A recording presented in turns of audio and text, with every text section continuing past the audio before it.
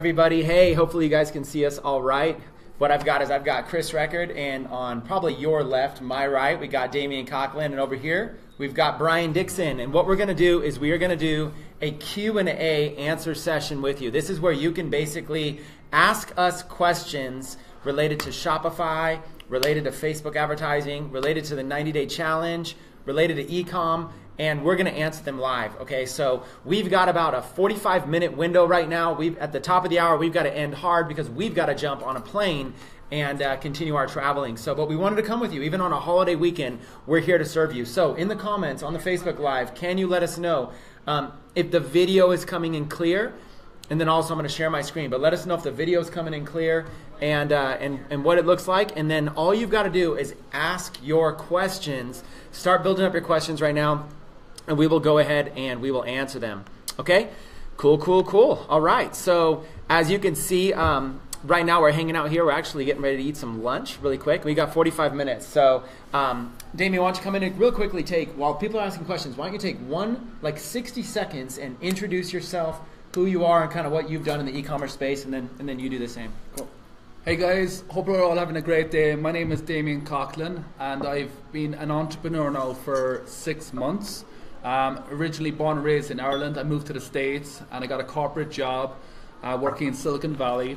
I took the skills I've learned there, and now I've applied it to e-commerce, and specifically Shopify, because Shopify is the #1 e-commerce platform. And I synced up with Chris Record, Lawrence Aponte, and other entrepreneurs here in Phoenix, Arizona. And to date, have managed to scale my business from a brand new person from $0 to, we're estimating, about 500,000 by the end of the month. So it's been a lot of hard work, a lot of mentorship. And the reason why I love this group and I love this challenge is that it's a community of people that are inspired and that are pushing for the same goal of building, growing, and scaling our businesses through $100, through $1,000, and through $10,000. So I'm super excited to be on this live right now. So yeah, that's what awesome. Let's hand over to Brian. Awesome, guys. So if you don't know me, my name is Brian Dickson. I've been in this space for about 3 years now. I'm a Facebook marketing expert, so that's what I specialize in. You guys have any questions related to Facebook ads, I'm your guy. I've been, I started this whole gig wanting just the ability to travel the world and live that laptop lifestyle. I've now generated well over $1.5 million in affiliate marketing, with Facebook advertising while traveling the world full time. So that was my dream, and here I am now with these guys, and I'm here for you. Awesome. So we've been traveling these last few days. We're actually in Salt Lake City, Utah. Tonight we'll be in Scottsdale, Arizona. Tomorrow we will be in San Diego, California, and then following that we'll be at a 5-day event at the Techademics headquarters all week. So you guys, we're excited and fired up, but we have to end at the top of the hour. So ask your questions. If you are watching live, one of the benefits of watching live is that you get the ability to be able to ask questions to us, okay, even on a weekend. So ask your questions. Damien's monitoring them, and let's just kind of go from there. Yeah, so guys, first question, and I guess it's more of a question for you, Chris. You mentioned before about the Techademic branding. People are asking, where can they buy apparel? So hats and t-shirts. Where can you buy Techademics apparel? Our store is pretty much almost launched, and we've just been running full steam ahead. Haven't had somebody to manage that, so stay tuned. I'll make an announcement within the next week, but we've got an entire store filled with all kinds of apparel, and we're excited about it. So stay tuned. We'll let you know how to shop on the store. Yeah, so the next question is from Emilio. Thank you so much for your question. She's asking, what is the best way to give an ad a good momentum? For instance, at what dollar or stats should you change your objective? Okay, so you've started a Facebook ad. You want to know how long to continue it before you know whether or not you're going to pause it or you're going to scale it. And then how long until maybe you should choose your objective. For example, maybe you're starting out trying to boost a post and get a little bit of engagement, but then you want to go into maybe a website conversion ad to start converting. You want to know basically how long until you make that change, and you also want to know what to look for in that. So why don't we each take a second and give some feedback. Mm-hmm. For me, the Chris Record School of Business, I like to run both a page post engagement ad and a website conversion ad at the same time. I like to give my post a little bit of social proof with page post engagement, but I also want to make sales. And the best way to make sales is website conversion ads. It's what Facebook wants us to post to make sales. So I like to run my ads for at least 3 days, And then I like to, even if I'm kind of losing money, I'm going to give them maybe a few days, because sometimes Facebook doesn't really figure it out until day 3. So that's what I look for. And then if the ad is converting well, then I don't scale the page post engagement ad, but I do scale the website conversion ad. I keep figuring out ways to drive more of those and expand. So why don't you guys jump in and share some of your thoughts? Yeah, Gus, so my train of thought is the same thing, right? I want Facebook to kickstart the algorithm as soon as possible. And the best way to do that, guys, is get your PPE going, right? They are the people who are more likely to engage, like, and share. And that's going to give you an indication on how well your product to customer matches, which is very important in your ability to scale your campaigns going forward. As Chris mentioned, WC, website conversion, purchase, and add to cart are the best way to engage and get that going forward into a sales funnel. Okay, guys, it's all about that sales funnel. So view content, add to cart, initiate checkout, and purchase, right? So guys, again, use website conversion in conjunction with your PPE, and give it time, guys. And there's another thing to remember: weekend traffic is different to weekday traffic. So guys, your stats are going to be up and down. So it's all about analyzing our data, become an efficient marketer, not only in your product but in analyzing Facebook ads. So give it time, guys, and be patient and collect that data, build that pixel, and grow and scale. Awesome. You got any feedback you want to jump in? Awesome. Yeah. So just as Damien said, the one big thing that I focus on is website conversions and building that pixel. So I agree with everything they just said on the PPE ads completely, and on the website conversion. If you're just starting to run those conversion ads, I would run a view content ad first, build that pixel up, get the people driving to that page, and then once you have that pixel, have some info on that pixel, I would then switch to a purchase conversion instead of the view content. But that's once you build that pixel. I would give that pixel at least 1 to 2 weeks of solid data running ads to it. And as Chris said, I let my ads run for about 3 days before I make the decision, because sometimes it does take Facebook that amount of time to ramp up and get you that result you're looking for. Awesome. Let's keep the questions coming. Yeah. So we have another question here from Derek Burton. Thank you so much for the question. Is it a good idea to sell a high ticket item in your general store? And that's a great question, guys. And 2 metrics that I firmly believe in e-commerce, and 2 important metrics that you have to understand is, number 1, the average order value, and number 2, the lifetime customer value. Now, the reason why these 2 metrics are so important for you is because, the more revenue that we're getting from each sale, the more we have available to us to spend on ads and spend on scaling and growing our email list and our brand, etc., etc. So Derek is asking high ticket. High ticket, guys, is those high-end products, right? That they're costing maybe over $70, $80, over $100. Now, Chris has mentioned before, guys, and this is a key factor. People have to know you, like you, and trust you in order to build that relationship in handing over their credit card to you, right? So what I recommend, guys, is starting off with basics. This is a structured journey, right? I want you guys selling basic stuff around $20, $30, building that email list, and then over time we're going to convert these loyal customers into a high ticket strategy. So guys, remember, it's all about getting the customer in the door and making that first purchase, because as we get those first purchase, we're going to nurture them along through systems like MailChimp, etc. Awesome. So when it comes to the price range of the products that you're selling on your store, if you're a brand new beginner, I would suggest finding products for less than $10, okay? Just reduce your risk, okay? Because you're dealing with drop shippers, you're dealing with wholesalers out in places like China. You are going to have to send them some money, right? So since you're going to have to send the money, the smaller amount, the better. And then you kind of up it to $20, $30, thanks. $20, $30, $40, $50. Now I see a lot of you trying to sell products for like $100, $200, $500. Well, if you're drop shipping those products, I want you to keep something into consideration here, which is, number 1, you're going to be collecting $500, then you're going to send $500 to somebody in China and hope that that product gets delivered through customs properly, hope that that product gets delivered without any damage, and then if there is damage, you are the one, your store is the one taking that risk. So what I like to do is I like to minimize risk by dealing with smaller, inexpensive products. You can still make good margin. Think about selling in cheap, low price points and selling bulk amounts of them rather than selling high price points. Don't mess around with high price points until you understand how to sell online, that you're good with Facebook ads, you understand this business. But get your feet wet with smaller, inexpensive products, okay? Even if you see something great, like, oh, this is a perfect product, it's $400 from some outsourcer. I personally don't even bother with taking the risk. That's my thoughts, that's my strategy. Excellent. So Cool. Brian, have you anything else to add? Or? You guys keep looking for questions in the background if there's anything. So I have another question from someone asking about, on their site, whether putting their personal information is a good idea. No, guys, I recommend, since we're treating this like a legitimate business, which you should be, I recommend you guys buying a PO box within your local area. So for me, I'm based here in Phoenix, Arizona, so I just went down to the local post office and got myself a PO box. Therefore, I'm able to put that onto my website, and I'm also able to send any returns back to that address rather than my own personal address. Okay, guys, that's one to remember.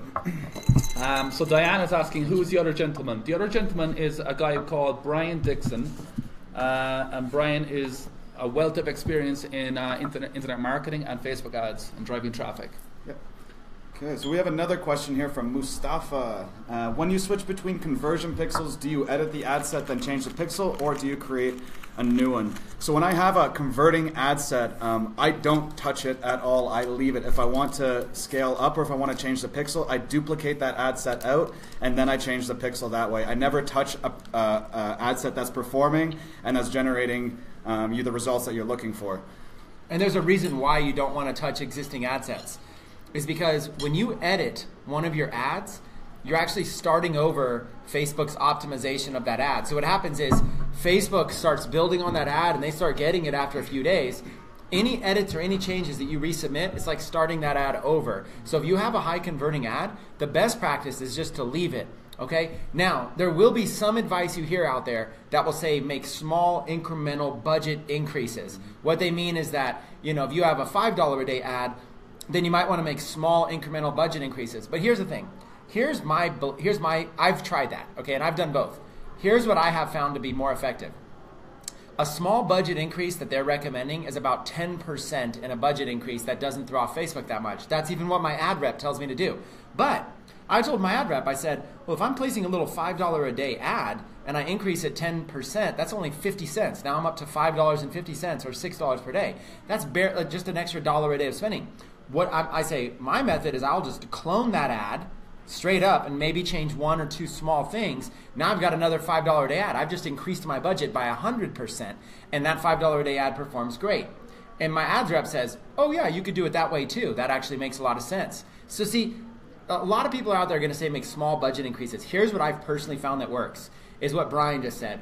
When you have an ad that's performing, leave it. Go in and duplicate it. Go into Power Editor, check the box next to that campaign level, and duplicate it and create a new campaign with a new $5 a day ad spend and duplicate it. You can actually do an exact duplicate, and believe it or not, that will work. But what works even better is that if each duplicate has a slightly different audience or maybe a slightly different age range, or maybe one is targeting men, one is targeting women. So let's say you have an ad that's performing, and it's just tailoring everybody 18 and above, men and women.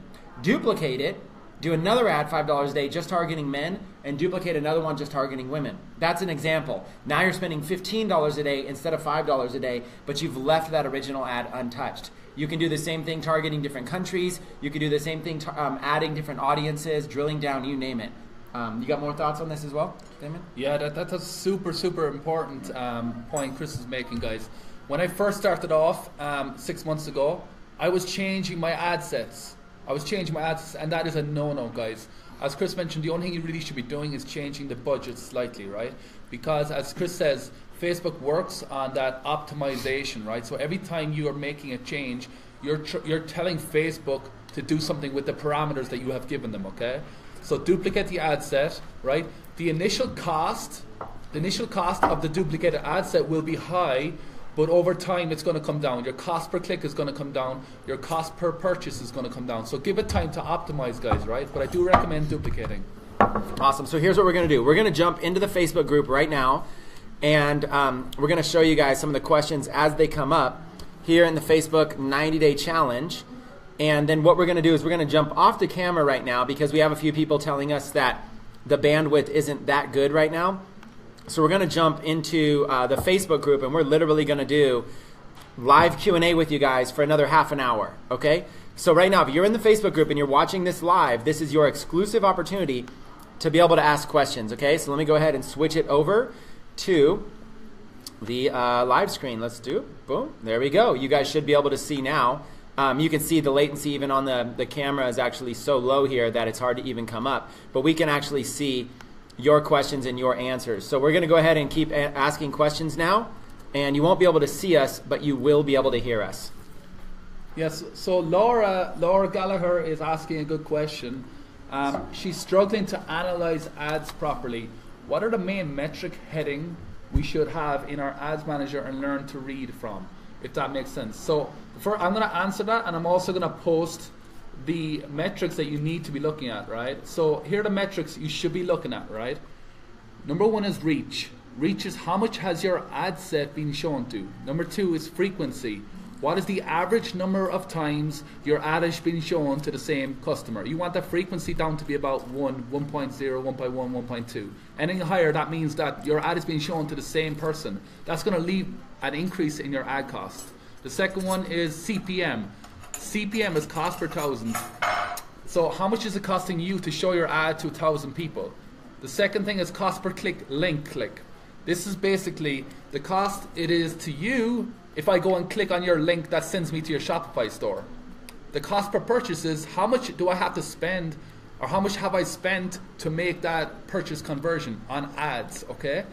The next one is website conversion purchase. So this is going to be the total revenue you have gotten from that sale. Okay, let's repeat them starting from the top, okay, and I'll write them down here. So reach. We can explain them later, but okay. let's go to reach is so then we have frequency,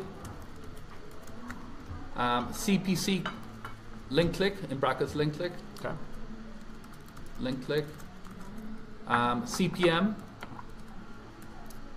CPM is cost per thousand, so yeah. Next is cost per purchase.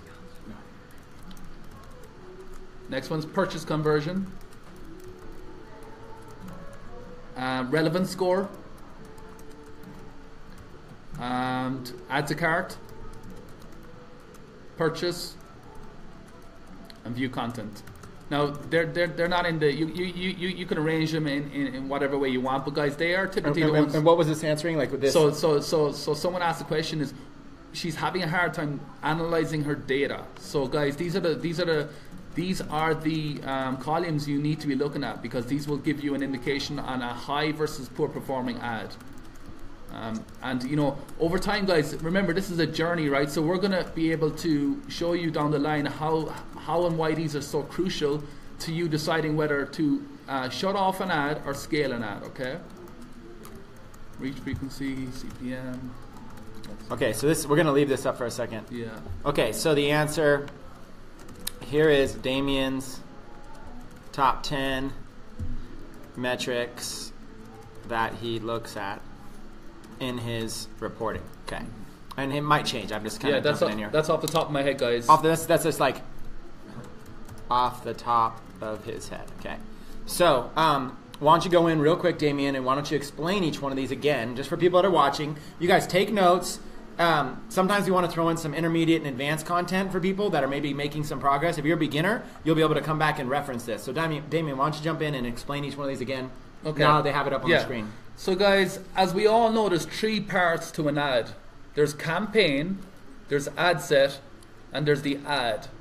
Now guys, at the ad set is how we analyze basically each individual, ad set, whether it's, targeted to brands, whether it's targeted to web magazines, etc., etc. Now, as over time, when you're basically running your ads, your Facebook is gonna send more and more people to that ad set. So your reach is gonna tell you how many people, how many impressions has your ad been given.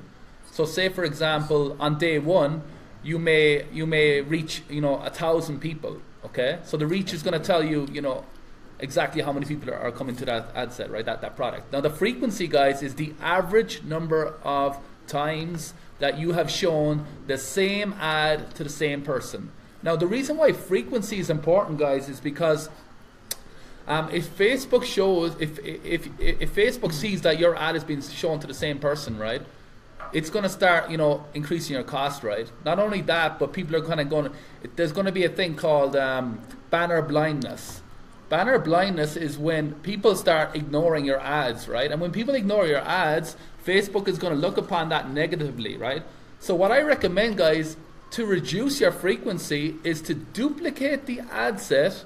And if you're doing flex targeting, guys, which is intersecting audiences, I would remove one level of flex. So say, for example, your ad set, which has a high frequency, say the audience size is 100,000 people, you may have had a reach of 60,000 people on that 100,000 audience. So duplicate the audience size, guys, and remove a level of flex or expand your audience. So maybe you're running to women only. I want you guys to run to men only. Maybe you're in the US. I want you to go to Canada, Australia. Okay? So cost per click link, guys. Cost per click is basically on everyone's ad, right? We have a hyperlink which goes to our website, right? When someone clicks on that link, you're being charged. Okay? So basically you want that. I usually aim for 50 cents or less because I'm all about volume, right? I want it to cost me less to send more people to my website. So guys, do not have a high cost per click, right? Because that's gonna impact your cost per purchase, right? The next one is CPM, the cost per thousand. How much is it costing me, guys, to reach 1,000 people? Okay, how much is it costing me to reach 1,000 people? And guys, I typically aim for $10 or less. On video ads, I can get really cheap CPM and cost per click. So guys, remember, it's all about experimenting, and you've got to be willing to put the time in to figure out what works best for your niche, etc. Right? Cost per purchase, guys. I think this is a straightforward one. How much did you spend on ad to obtain that purchase conversion? All right, purchase conversion is. It's just going to show you the total revenue generated from that purchase. Okay, you may have 10 purchases on that ad set. Each sale was $50. That's a $500 purchase conversion. Relevant score. So the relevant score is basically telling you, how relevant your product to customer match is. I aim for 9 or 10. Anything below that, that means that you are not accurately targeting the product to your customer. Add to cart is basically how many add to carts your product has received. If you have a high add to cart and a low purchase, that means that basically people love your product, but when they get to the checkout page, they have an issue with shipping, or they have an issue with the branding that you have associated with that checkout page. So guys, it's all about improving your website, not just your product. The purchase obviously is the number of purchases, guys. You can do this through the Facebook pixel. Make sure you install it correctly. You can install it through the Pixel Helper, which is on the Google Chrome extension. The view content is just another view content. How many people have viewed the content but not have yet to go along the sales funnel? Awesome. Damien, thanks for sharing that. I love it, man. Damien just gave you guys a nice little overview of all of his data, his reporting. He did that off the top of his head. If you guys appreciate that, show Damien some love. Say thanks, Damien, in the comments. Because he did that while having a full plate of food in front of him, not even touching his food. Okay. 6'4" Irishman. Okay, so let's go to this question here. Cool. Vivian says, and I'll have Brian jump in on this. Vivian says, we have been told to start with a general store. Hold on, these comments are getting in the way. Okay.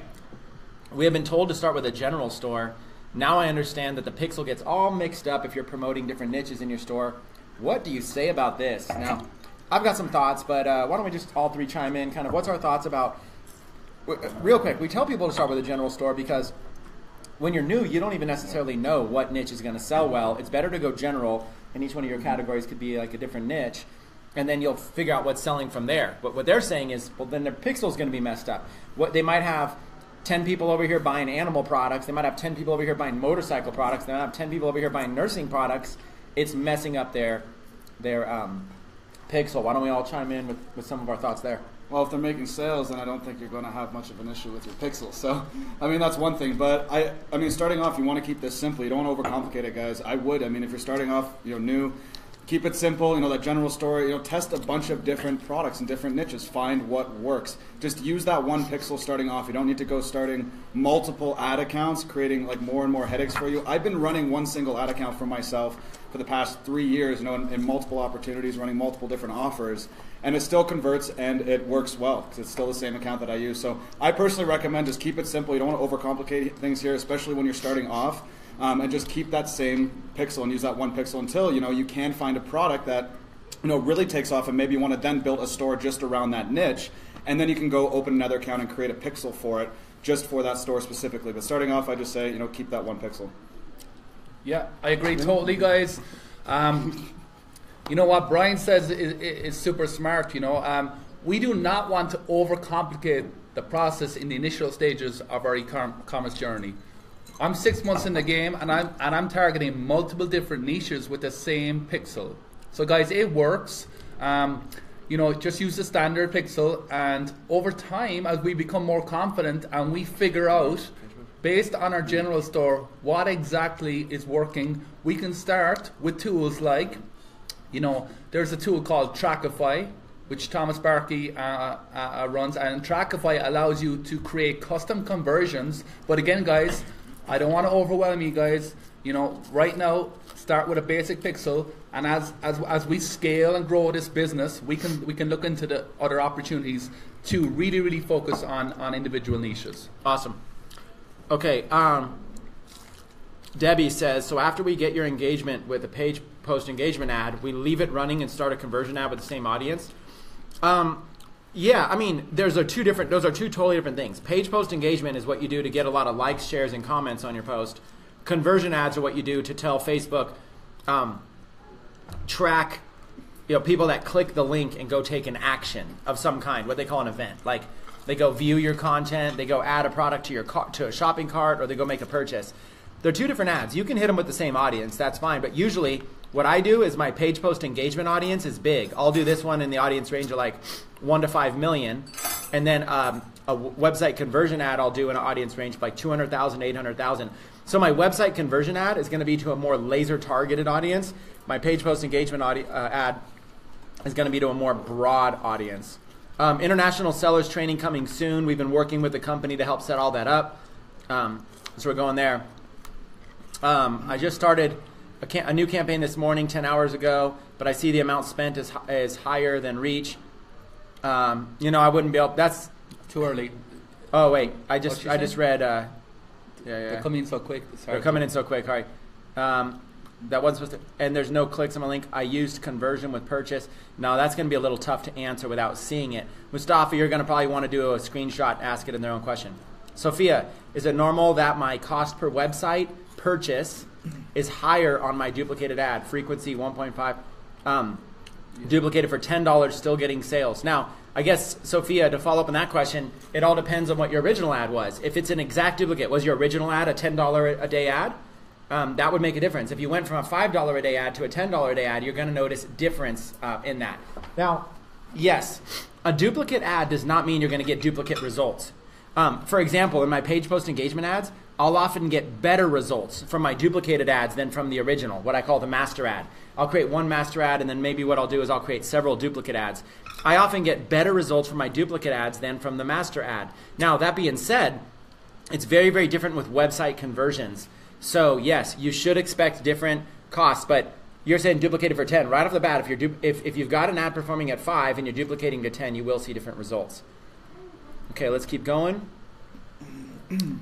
Okay, can you please clarify whether a new pixel needs to be used per product or per category? Okay, here's very clear clarification, everybody. 1 pixel per store. Okay? Keep it simple. 1 pixel per store. In a general store, you're going to use 1 pixel. Okay? Why don't we all chime in here with let's all chime in on some of our favorites for ad type. Okay? If you want to sell a product, yep, You can do a link ad, you could do a picture ad, you could do a video ad, you could do a carousel ad. There's a lot of choices. There is the first answer is which is the best? Kenneth, there's no best, okay? Yeah. Every product could be sold a different way, but there is no best kind of ad to use, Kenneth. But why don't we all share maybe one or two of our favorite types of ads which we've noticed convert? Okay. I'll start with you, Damien. Okay.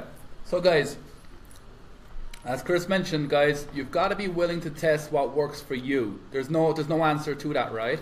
So right now, guys, what's working in the industry for me is video website conversion ads. Now, guys, so as we all know, Facebook is all about, they're in a battle war right now for content, right? So what they're doing is they are basically allowing, or they're showing content which is video based to their audience because it's higher engagement. So you see a lot of Facebook Lives get priority over photo posts. So what I do, guys, is I run these slideshow. So it's a website conversion video, but you can select 10 static images, so it looks like a video.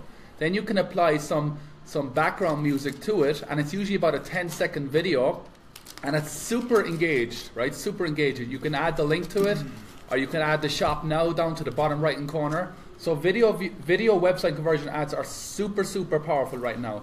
I also run WC 1200 by 1200 photo post ads and 1200 by 1650. 1650 is a new ad creative that Facebook came out with a month ago, right? And what 1200 by 1650 website conversion post ad allows you to do, anyone with a big phone or big, whatever they're working on, right? They're able to look at your ad in a more clearer and highly, because there's more space on that ad, right? So they work well as well, 1200 by 1650. So they're my go-to types right now. And yeah. Awesome. I'll jump in. This is Chris. My favorite go-to type of ad to place in general is video ads. I'm a huge fan of video ads. What I like is if you have a product that is unique and super cool, and if you can find a video, I especially like square videos on Instagram. So if you can find, like, let's say a product we recently sold was a magnetic car charger that your phone can basically twirl around on at 360 degrees. You put it right in the vent of your car. And what it does is your phone just magnetically just sticks right on it. So when you get in your car, everybody has a phone. There's nowhere to put your phone, right? Well, all you do is you just basically just go and quickly slap it right there on the vent. And that's a product that doesn't sell as well via a picture, because a picture doesn't do it justice, but it sells very well via a video. Same kind of thing with a phone charging system. There are wireless phone charging systems, these little phone charging pads, where you can literally just slap your phone down on it, and it'll start charging your phone. These kind of things are very, very powerful to show via video. Okay, there's another one that's like a magnetic phone cable. So instead of like in the dark trying to plug your phone into a phone charging cable, there's a little magnetic piece you can add on it. Again, these things show better via video. So if you have a product that can show really well via video, somebody has probably already made a video. I like finding a square video or an HD video, and I'll turn it into a square with a big black bar on the top and bottom with some text on it, kind of like a video meme, and I'll use video ads. Those are my favorite. I notice a lot of engagement on those ads. Yeah, awesome. Brian here. And just like these guys said, I mean, video is obviously is something that's very prominent right now. Facebook is favoring it. Facebook is favoring it right now. I don't really have much to add to that. I think just moving in the direction of creating those carousel type ads, which I've just recently started doing as well. With the 10 photos that Damien was talking about, those work very well. And just as Chris said, the video ads on Instagram and Facebook, again, just showcasing the product, being able to show it off greater than you would be able to with a picture ad. And as I said, Facebook is currently, they're putting emphasis on video ads. Absolutely, video ads are powerful. Yeah. Michael says, abandonment cart protector. I have not been able to find it on Shopify. Okay, Michael, let's do this right here. Go to let's see, Google, and I'm just going to type in abandonment cart protector Shopify. Okay, abandonment cart protector. There it is. First link. Right there. That's it. So look for it. It's got the red shopping cart on it, abandonment protector by Chili Apps. And this basically is the one you're looking for right here, okay? So hopefully that was helpful. Okay, thanks, Tim. Hey, thanks, Tim. Damn. Thanks, Christopher. Thanks, Tim. Okay, you guys, we've got maybe one more question. Let's see. Interesting. Okay. Umesh says, I started a niche store as my first store and having a hard time selling products. Shall I stop this for a second and start general store or improve this? Umesh, don't stop anything. You don't need to start. You don't need to have multiple stores going. If you have a niche store, you can just have categories in there. You know, like a good example is this. Watch, I'm going to show you guys a niche store. Okay, here's a niche store right here on Shopify. PhoneBB.com. Okay, PhoneBB. Clearly, it's all about phones, right? PhoneBB.com. Look what they did. In a drop-down menu right here, they have categories. Look at this: kitchen and household, health and beauty, pet accessories, car accessories. Listen, what do pet accessories have to do with phones? What do kitchen and household? Let's go to kitchen and household category. Okay, look, it's a niche store all about phones, but here we are looking, look, assorted mop slippers. Okay, these are those slippers you put on your feet to mop your floor in your kitchen. What do those have to do with phones? Nothing. Look, forks, knives, and spoon cutlery set. Okay, so clearly there is a way to do it. Yeah. Don't create multiple stores. If you want to do it, my advice is there's a video in the group that shows how to make drop-down menus, and you can Google this, Shopify drop-down menus, and just create multiple categories inside of your niche store. That should be fine. Mm-hmm. That site actually getting a lot of, we can show people the traffic that's getting if you want. Yeah, what's the similar web? Okay. You guys want to see, Damien wants to give you a quick little... similarweb.com. Oops, yeah, sorry. So basically, guys, I'm going to prove to you now why exactly there's no point in, like it doesn't matter, guys, your story, like, just stick with one store, guys, okay? Let's put in this, PhoneBB.com. It's going a little slow. Okay, you guys, real quick. Here's a quick little bonus session for our last 5 minutes right here. Damien is going to show you real quick. There's a site called SimilarWeb. If you guys find a Shopify store, you can plug it in and you can see how well they're doing. Okay. And you can model after them. Go for it, Damien. Guys, look at this. So in March 2017, they had 2.6 million visitors. Guys, so this is incredible. Like this store, I'm not going to even guess the revenue that they're generating, but this is crazy, right? This is not seen like millions and millions of dollars, guys, right? Because it's all about traffic, right? They're focused on high perceived value, right? High perceived value products that people need, right? And if you think about it, guys, right? These are phone cases, right? So they apply to a huge audience. So because they've got such powerful pixels, etc., they're able to like just scale so fast and grow so quickly. Like you can see here, 40% of the traffic that is on iPhone BB is coming from the States, then 13% from United Kingdom, and 10% from Germany, etc. Right? So guys, if you ever want to analyze your data, you can come in here, right? You can see referrals. Okay, where they're getting the referrals from, destinations.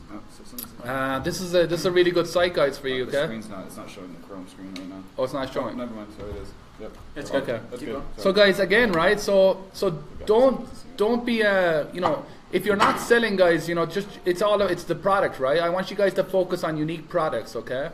And when I'm showing you the stats here, it's a testament that the store that Chris just pulled up that I randomly actually knew as well. I knew the store for random reasons, but guys, it's a simple site. Look at it. Simple logo, simple, very clean, very clean background, guys. And what I like about it is it's visually nice to me, and it's got all different random types of products. But the thing is, guys, they're finding unique products that people love, right? They're like, oh my God, I could use that, and they're scalable products then, right? So. Okay, final question. You guys, choose a final question. We got to go jump on a flight, everybody.